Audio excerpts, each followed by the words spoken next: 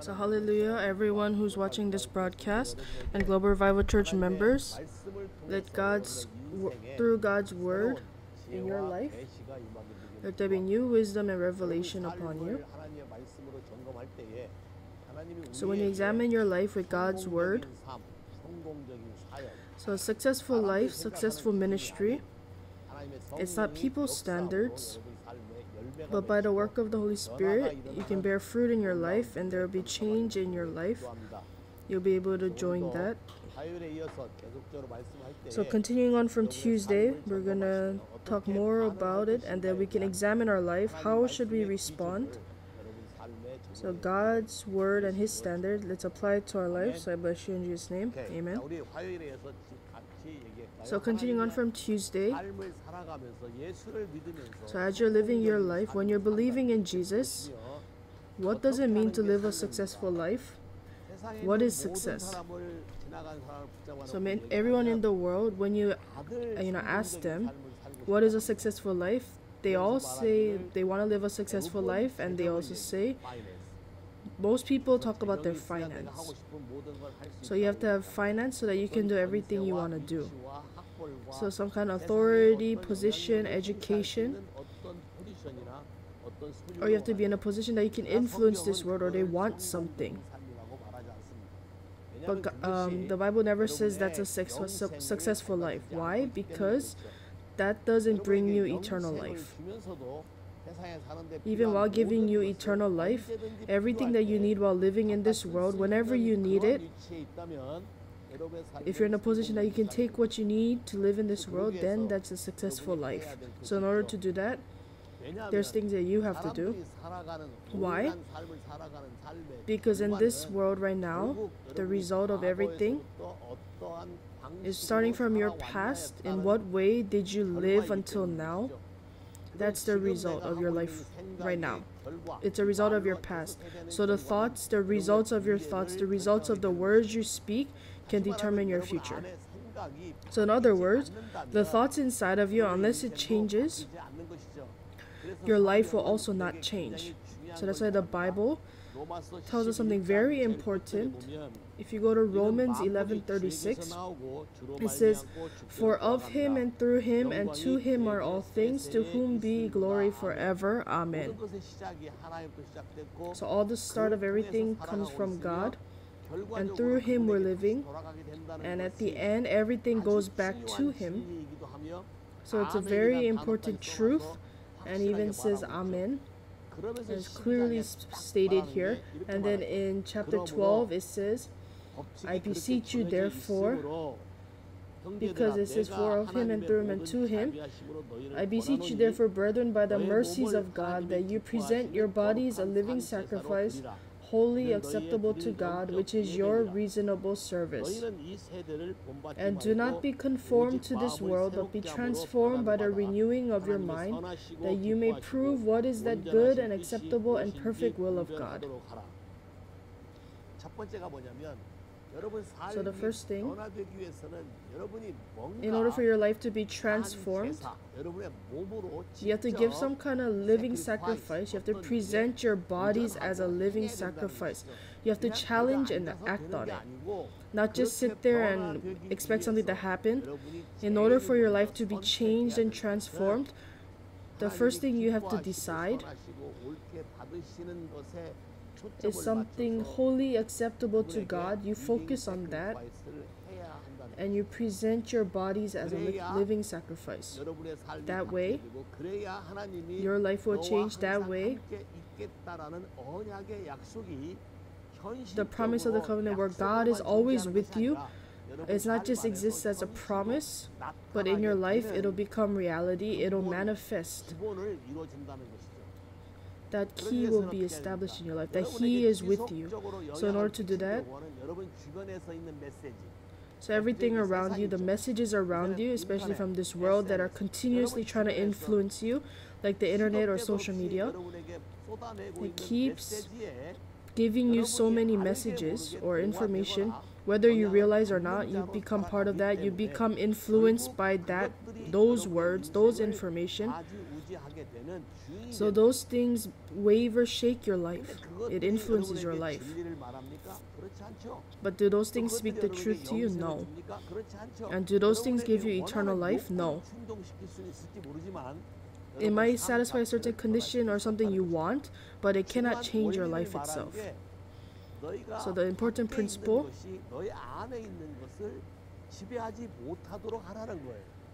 you have to make it so that what's on the outside cannot influence what's inside of you. So the thoughts inside of you be transformed, be renewed to what?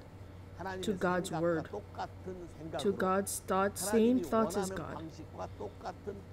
In the same way that God wants, you have to keep transforming and renewing your thoughts and mind so that those thoughts, the word of God, if it has dominion over your life, then Jesus Christ will start to rule over your life. Then Jesus Christ, just like he overcame this world, you can also change this world. That's the person you will be.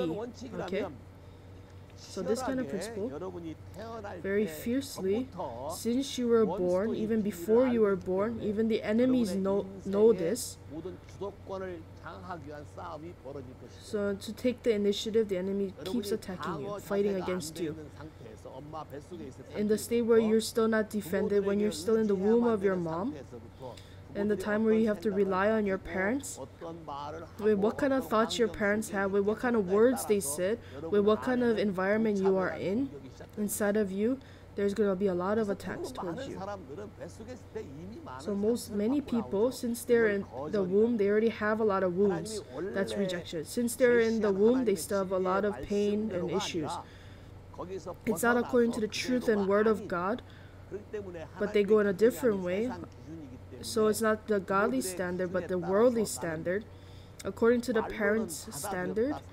So by your word, you said, I receive, I am love, but you're doing it based on the worldly standard.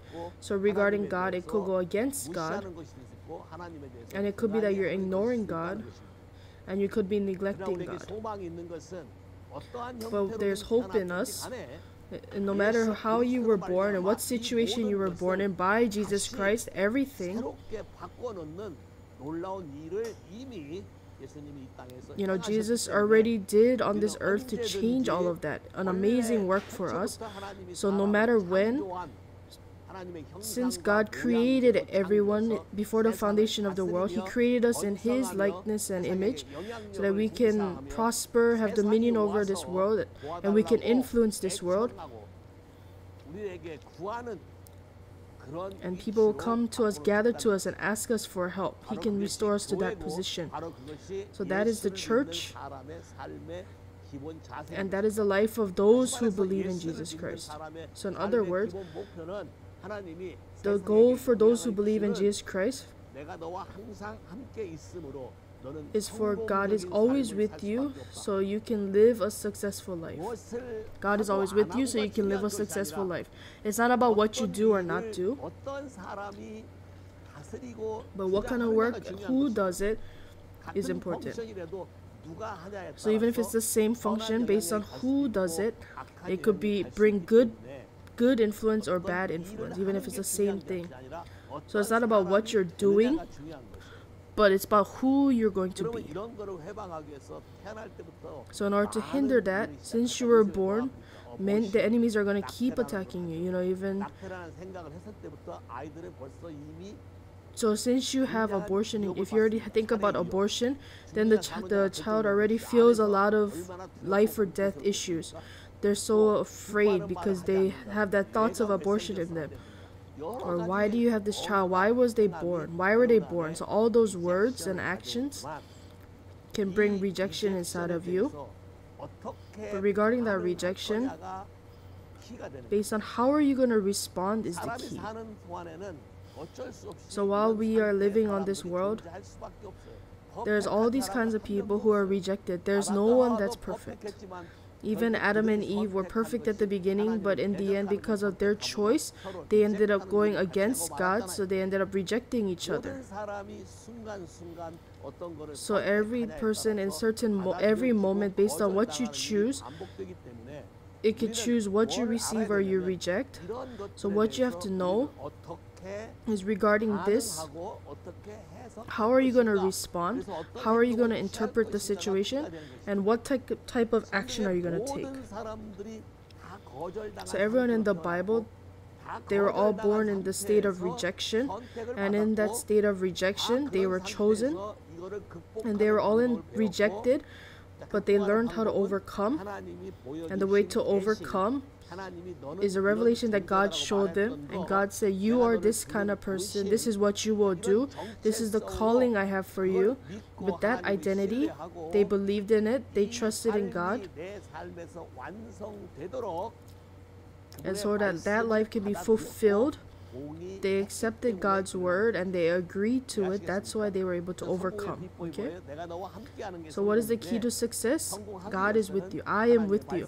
So in order to succeed, you have to meditate God's word day and night. And you have to apply it in your life and obey. Then no matter what you do, no matter where you go, you're going to become a successful person.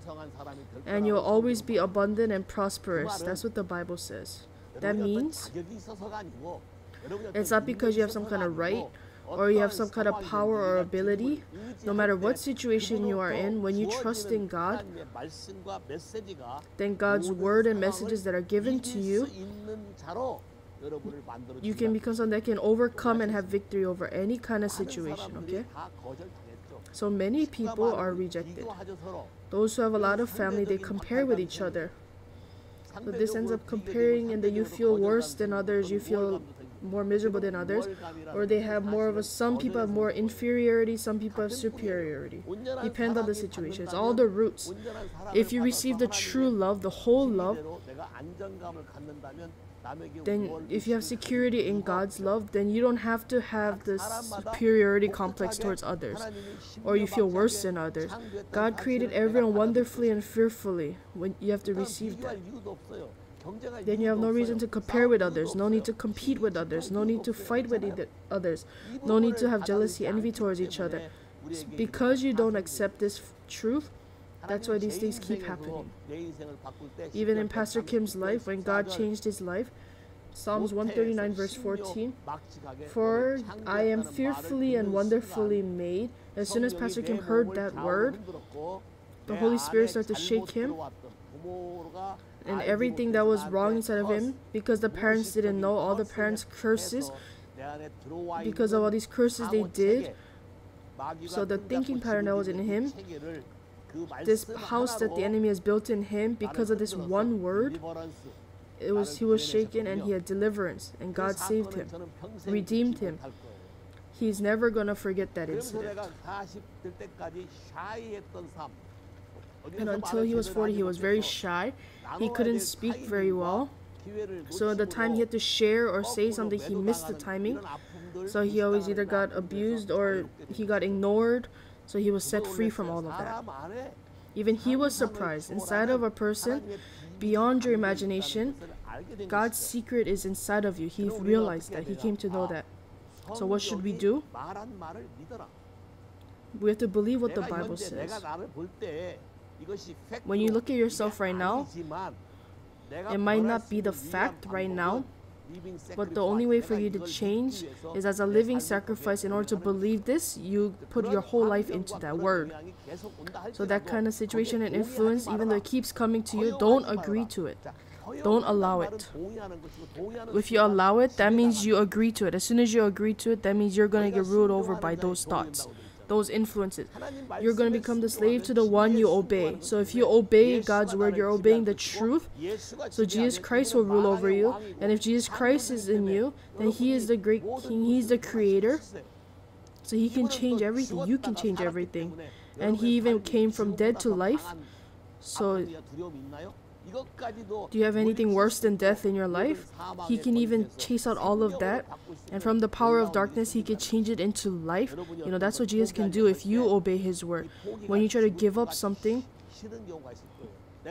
there's times you don't want to give this up. As soon as you acknowledge that, you might feel like, I'm going to be ashamed. That lying message is going to come inside you, because that is rejection. It's fear.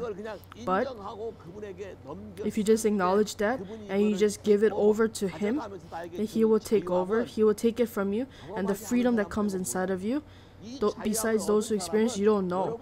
Those who have this freedom, everything that you were ashamed of, you can tell those to other people and you won't feel ashamed because of the freedom. And by speaking of those things, this Holy Spirit will come, revival will come. Then people ignored you because of that. They looked down on you because of that. But because of that, now you shared all of those things. People are going to say, oh, can I not be like you? And they're going to come to you. So this is how you respond to the rejection inside of you. What does the Bible say in Titus 2:14? For you are his own special people. And Ephesians 2 verse 10. For we are his workmanship, created in Christ Jesus for good works. We are his workmanship. And he didn't create us to live miserably, but for us to do good works. So good works is what Jesus Christ did to heal the sick. Those who are oppressed by the demons, set them free. You can set everyone free. That is the good work. It's not to give money to others, but in your spiritual life, just like your life has been set free, even others, you can help them be free. That's what you were created for. That's what you were planned for. And in order to live like that, he determined it already. So how can these things happen? You just need to agree. You agree to his word. I was created like that. As soon as you agree to that, then it'll work. It's very easy. Whether it becomes reality or not is not important. You just agree. Just like Joseph. He was sold as a slave, but he didn't consider himself as a slave. You know, the Bible says he's a successful person. Why? Because he went through the process. You know, God is with him. It was manifesting. His position was a slave, but God is with him. Even his master recognized it. He liked it. He enjoyed it. Because it was beneficial to the master too. So he would use you even more. So that is what it means to be successful. It's not some kind of established some position, but it's a process. You know, God is always with you, and no matter what situation that God is with you, that thing, you manifest that God is with you. You might be under someone, but you can influence them because God is with you, and they're gonna come to you and ask you for advice. So that is the ecclesia, that is the church. It doesn't matter if you're the boss or the servant. It doesn't matter how high or low your position. You might even be called to the president. If God is with you, that thing starts to, God is with you, manifest. If they're interested, wouldn't they look for you? They will. So being used by God's hand is what pleases God. God planted his seed in us. He put his glory in us. So when you believe in that, and then you speak by faith and his power and his name, he wants it to manifest through us. So do we work to make it manifest? No. But the world keeps trying to be above others. They pretend to be above others. They want to show off, even though that's not the case. But you don't need to do that. Just you yourself can flow out of you. What he already gave to you by faith, when you say okay, you become a pathway and he will just manifest. God is with you. So you don't have to work hard. Your life itself will influence others. Your life itself will give freedom to others. So people will come to you and ask for help. So do you have rejection anymore? No. Okay. That's the first step. The second step, so when this happens, then the next level comes. There's always people that don't like this around you. It's starting from people nearby you. They want to take information from you or through you. They want to become like that. And the things they suggest, they don't want to do what you suggest. They want to go above you. They keep on being better than you. Those people will start to betray you, abuse you. So in Pastor Kim's ministry, no matter where he went, at the beginning they came to him and they see many things that, oh yeah, we'll do this, but their life itself cannot follow. So then after a while, those who follow and obey and those who pretend to follow, he tries to discriminate, but then it starts to manifest in their life. Those who truly want to follow and those who are just pretending to follow. So those who are pretending to follow, they start to put distance. So at the decisive moment,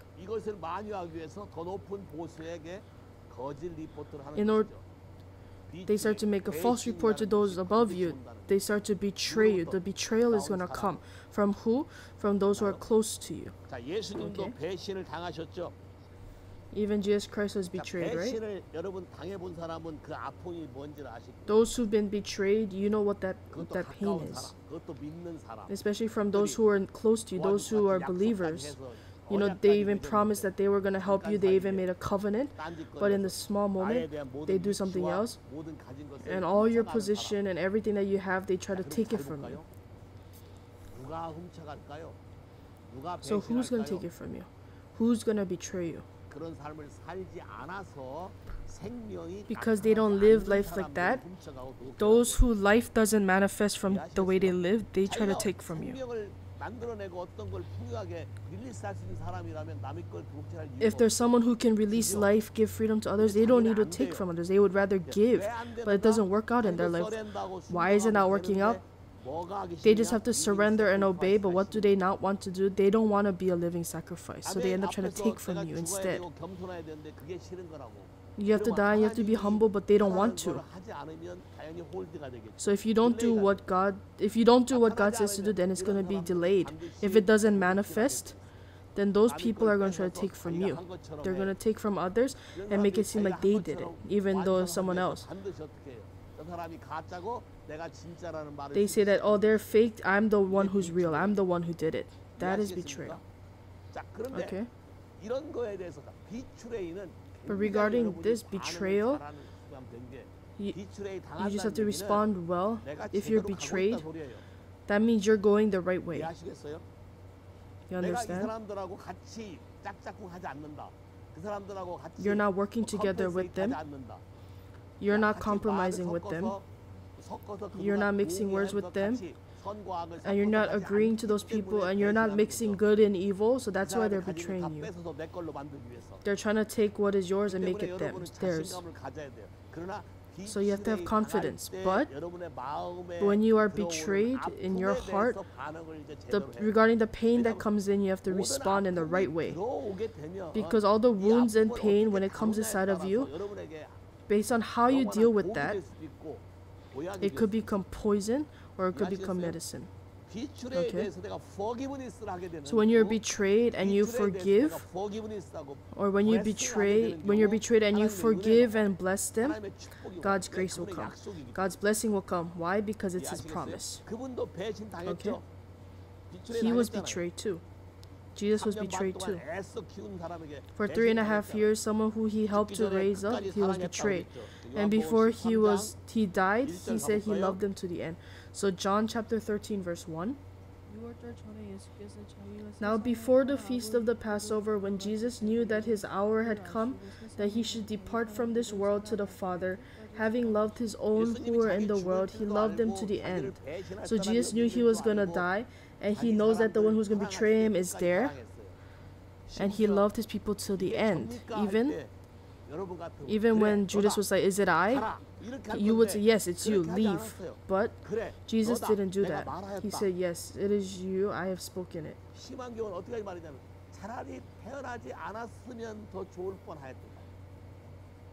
It even says, it would have been good for that man if he had not been born. The Son of Man indeed goes just as is written of him, but woe to that man by whom the Son of Man is betrayed. He's saying it's so, he feels bad for Judas. It's not easy to have that kind of heart, that kind of compassion. Can you eat food with the one who's going to betray you? If you have hatred, if the hatred comes inside of you, you wouldn't be able to look that person in the eye. Right? You would turn your eye. You cannot look at them. It says in 1 John, if you hate your brother, if you don't love your brother, it's like murder. So that is what betrayal is. You're pretty much stabbing the other person in the back. But Jesus didn't do that. So this is the thing we have to think about. Jesus focused on the work that God told Him to do. He didn't focus on the betrayal and rejection around him. He didn't respond to it. He didn't lose focus. He didn't worry about it. He only looked towards God, so he could maintain peace in his heart. The Holy Spirit He put inside of you, Jesus was the first person to be born with the Spirit inside of you. You have to be born again for the Holy Spirit to come inside of you. But Jesus was born from the Spirit, so the Holy Spirit was already in him when he was born. He's the first person, so he knows how to maintain it. Let's go to Matthew, chapter 26, verse 48 to 50.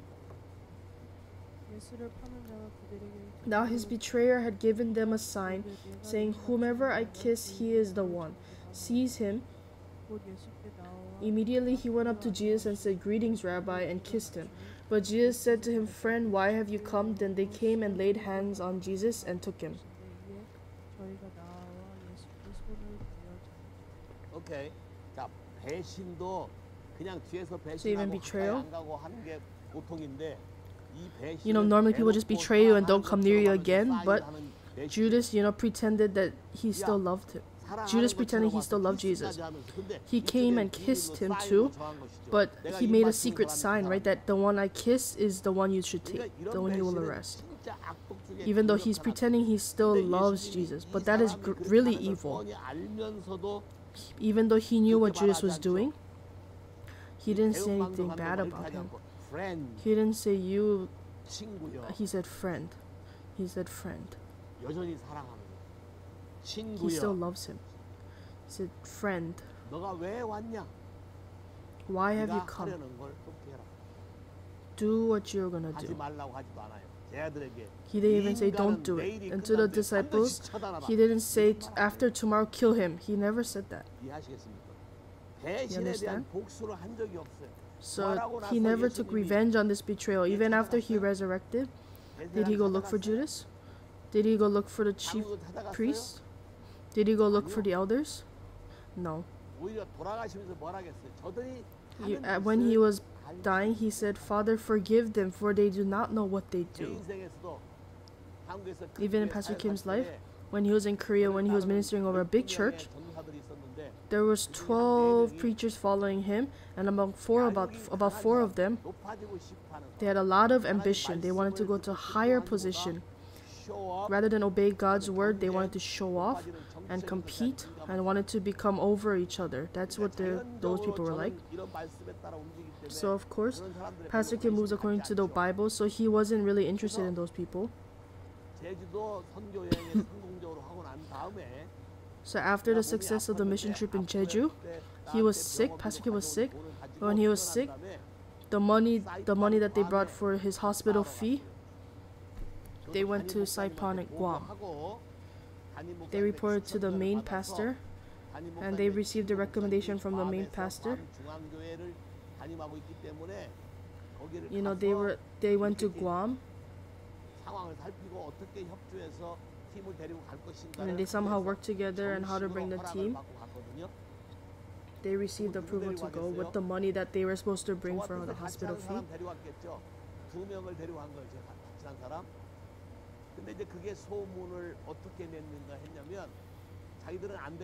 But the rumor, you know, Pastor Kim paid for it with his hospital fee. So he just came out of the hospital by faith, and he only took the people that, you know, he truly trusted and aligned with him. So he didn't do anything wrong. He just took the people that he wanted to take. But while he wasn't there, you know, those other people who were upset that Pastor Kim didn't take them, they spread the rumor that Pastor Kim looked down on the elders and all, spread bad rumors. So all the leads, all the department heads, they all caused conflict, stirred them up, and they made them have an assembly meeting. So Pastor Kim came back from Guam, and then, you know, something was wrong. So in that assembly meeting, they were going to summon Pastor Kim. So he went, why? He already said something was wrong. And the first word they said, "Did you really look down on all of us? Did you do all this, all the bad rumors?" So if he reported to the main pastor, and the main pastor gave him the recommendation, and that he went to the Guam, then the situation would be over. If he already explained what happened, the issue would be easily solved. There would be no problem. But at that time, the main pastor was in a very hard time because the elders were fighting They were fighting who would take the position. You know, the main pastor was old. He was very moved in the Holy Spirit, but he was getting older, and so those who were living in the flesh, they tried to take over the church, and they were fighting with each other. So the pastor didn't protect him, then he would have an even harder time. So Pastor Kim said, I never did anything wrong. I just reported in the way I'm supposed to. You know, he reported according to the... Apparently, I guess in the church I was supposed to report to the elders too, but Pastor didn't do that. He didn't grow up in that church, so he didn't know that. So he did his best. But basically, they were just spreading bad rumors about Pastor Kim. Pastor Kim made one mistake. He just heard the word frozen oil. He shared it so that we could pray together, but they ended up using that to spread more rumors, and so of course the main pastor would feel bad, like worse about it.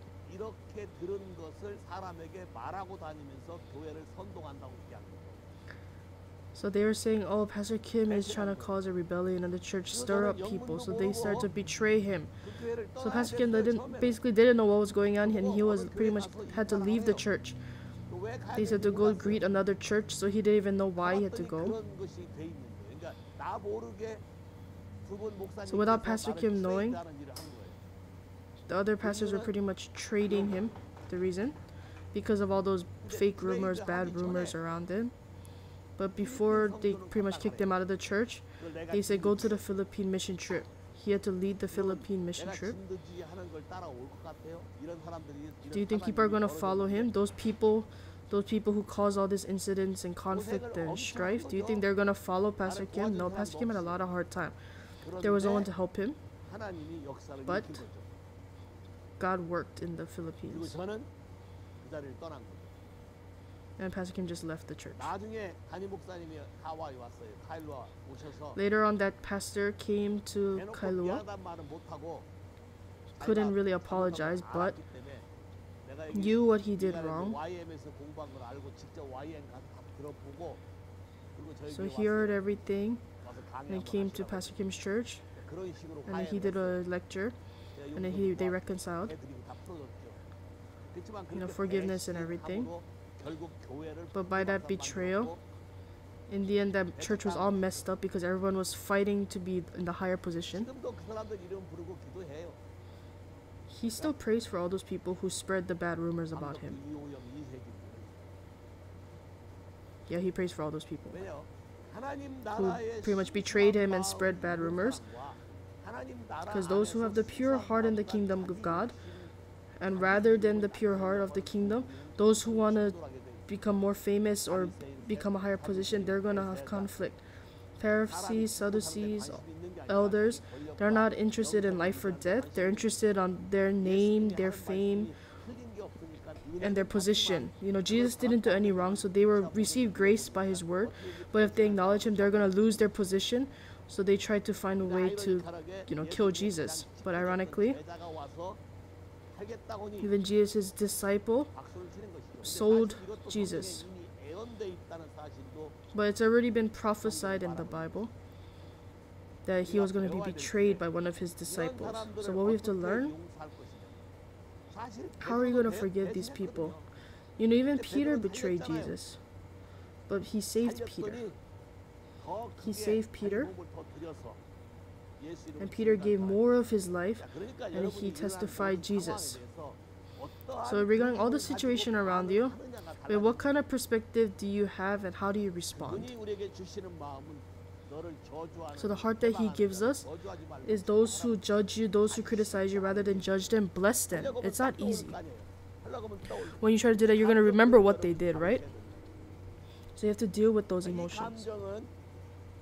So those emotions, those feelings, even if that person got destroyed, if those feelings don't go away from inside of you, then you're going to perish too.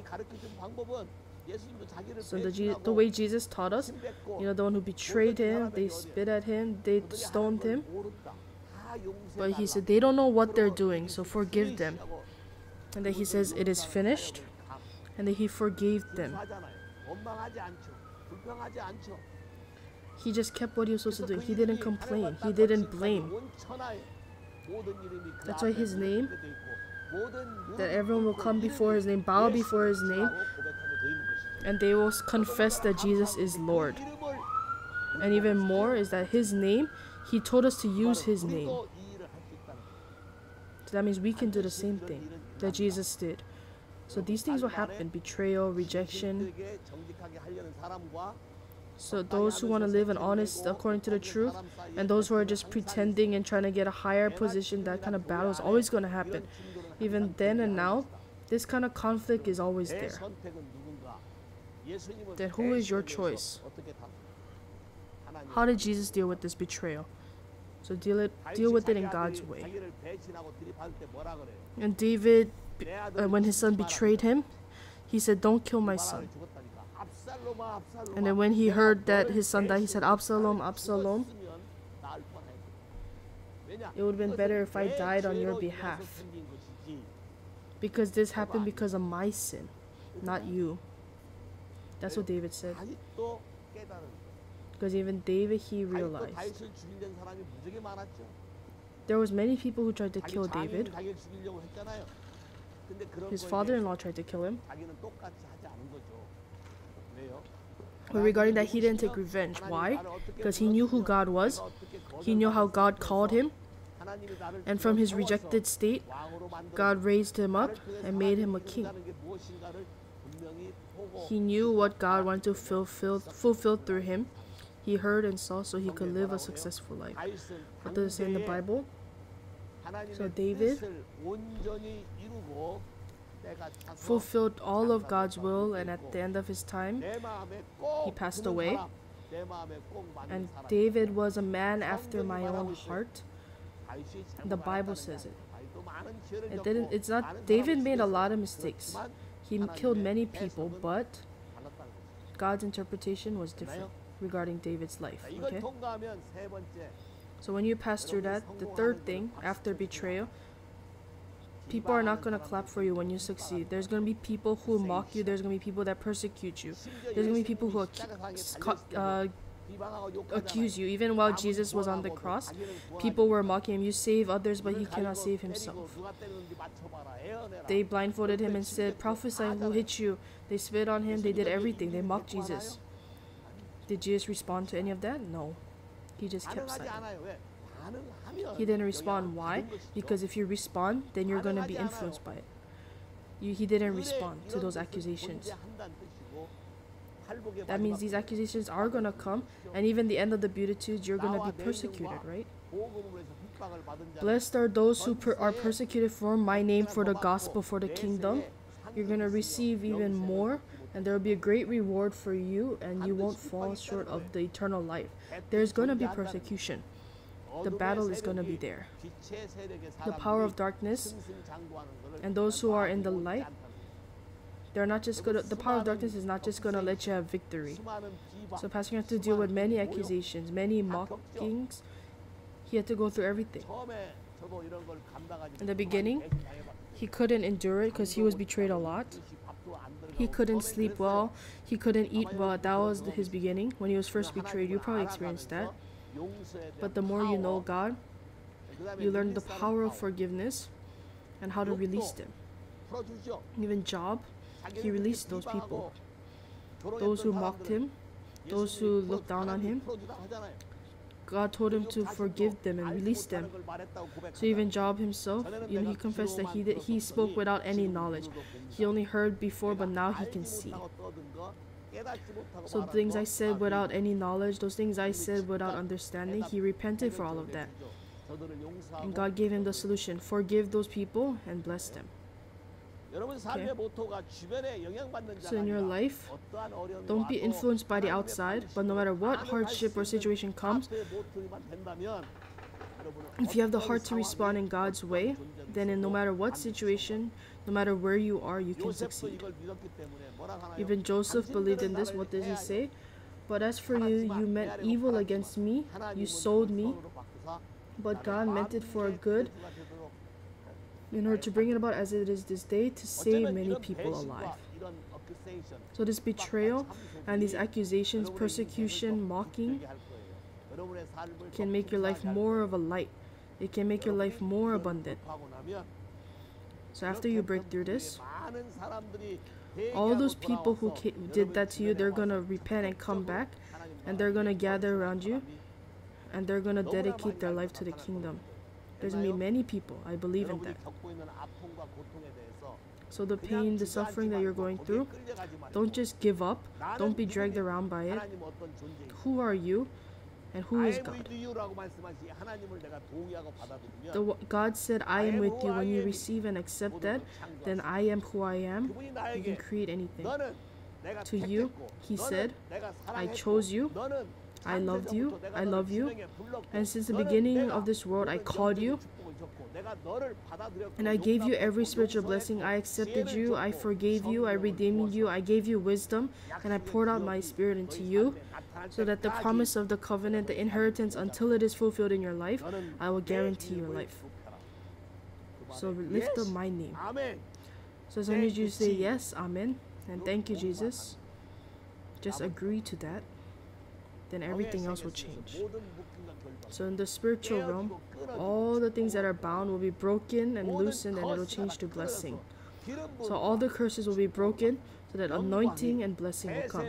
And the glory continuously throughout everything will always be with you. And His name will always be with you, and it will be honored.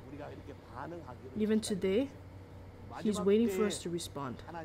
So at the end days, are you the ones who's going to respond to His calling? You are rejected, you are betrayed, you were looked down on, you were ignored, you were accused. Don't be afraid of that. You can change it all to blessing. And because you have His calling, that's why these things will happen even more. So focus on God. And He said, you are my chosen special people. You are my special jewel. You are my special people. You will manifest my glory. Just say yes and amen. Then God will lead your way, your path. So everyone who's listening to this broadcast, the same blessing work in you. So I bless you guys in Jesus' name. Amen. Thank you.